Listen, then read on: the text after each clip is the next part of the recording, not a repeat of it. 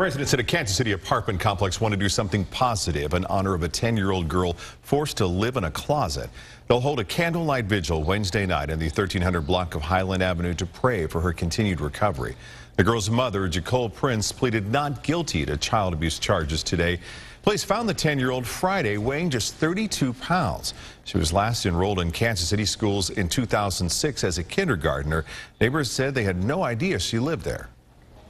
If you don't want your kid, they got adoptions, DFS, you know what I'm saying? You ain't got to go through that. Take them babies through that. Now they got to go through the life of foster care. And she was in there, like, really suffering. And that's wrong. Court documents say Prince locked the girl in the closet because she knew people could tell she was not healthy.